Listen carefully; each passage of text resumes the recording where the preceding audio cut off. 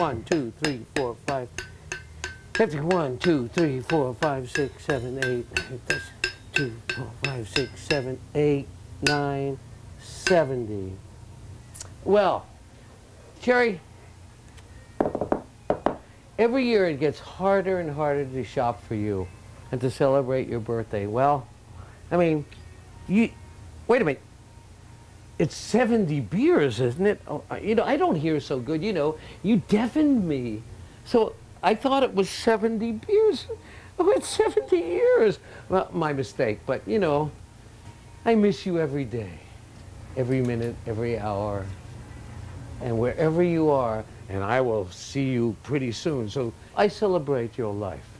It's 70 years of it.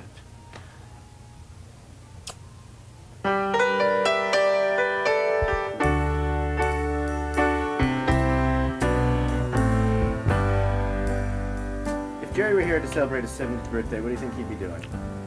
Just having the best time. He'd probably want to be playing music, knowing him. He always played music. Whenever I saw him, in a hotel room, wherever, he always had a guitar in his hand playing. So that's what he would be doing. He liked to play. Playing was his most fun thing he did. What would he be doing? Hopefully he'd be coming down to sit in with us tonight. Exactly. Or maybe be trying to avoid it because everybody else would be making a big deal out of it. Who knows, you know, who knows. But, you know, he'd be glad to make 70, I'm sure. Gosh, I mean, is it politically correct to say he'd be partying like me? Kidding? All right, good. Yeah, I think he'd be partying. I mean, that was one of the beauties of Jerry Garcia. I'm sad that he died by excessive partying. Of course, you know, that's tragic, but at the same time, we all die sometime, and I'm sure that he died feeling that he did what he wanted to do with his body and his life. And I think that when you have those thoughts going into death, you can't help but die happy. I think he'd be laughing his ass off, going, I can't believe it's my 70th birthday and all these people care so much. So happy fucking 70th. Wish you were still here.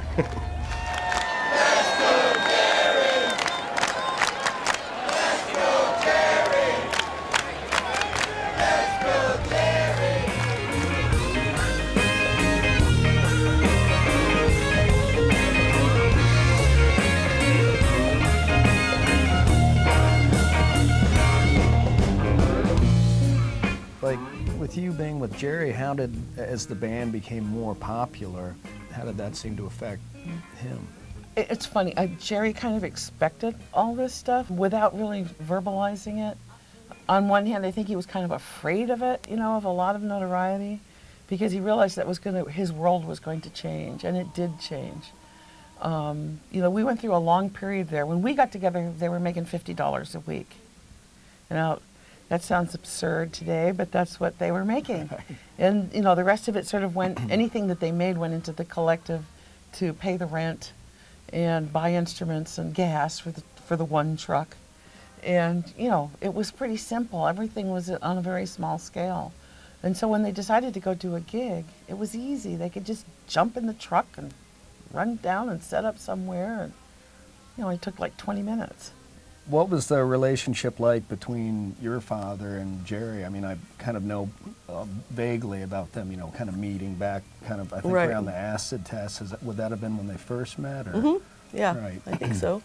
I would say that they were, you know, good intellectual sparring partners. They were friends, and they were both very heady and very funny, and had a great time being the center of attention.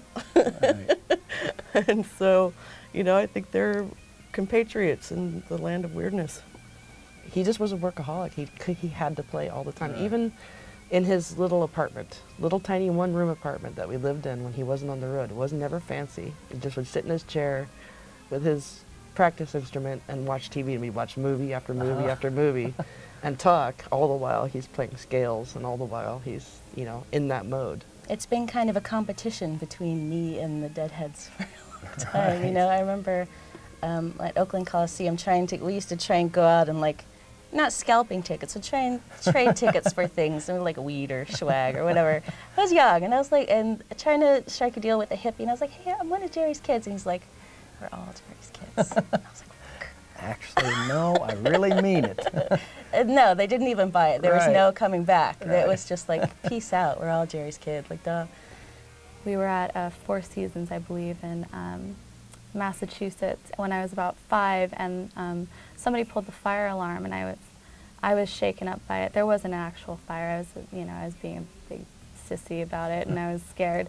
So my dad gave me one of his big black T-shirts to wear, and actually it's kind of weird, but I've like kept that T-shirt under my pillow like ever since, and I like feel like if it's not like tucked in just the right way under my pillow, then I'm gonna have nightmares. And I'm just, it's a little bit of my superstition, but. Nice. Really nice. Is that really nice? I think it's really, Really? cool. Wish I had one. Aw, I'll give you one. I probably have a spare. Yeah. I'll cut mine in half and give you half. I'm lucky if I have a pillow. Oh. Usually just using an elbow. You're doing great. That's not often you have to like calm the interviewer down. Well, you know. You don't see that a lot No, on Charlie well, Rose. you know, Charlie, just take it easy. Yeah, relax. Try to breathe. I'm very intelligent. I Googled you. I found that out. Not that I didn't know who you were, but I haven't Googled you. you shouldn't. I should have done it before There's the no interview. need. There's no need. You got it the wrong way. I should have been Googling you. Yeah, do your research. What Yeah. the hell, slacker? Well, I have done research. Have you? Yeah. What did you learn? Learned a few things. Thanks very much. That was really interesting. Thanks a ton. We're done now? Yeah. Good to meet you. Very nice to meet you too. Good luck in your career. Thanks very I'll much. try to follow it, Hey, actually. I go round, I'm a rolling stone. I was born to be a bachelor. After you told me, well, that's okay. So now I'm trying to catch her. Can't talk to you without talking to me. Guilty of the same old thing. I've been talking a lot about listening to getting to know me.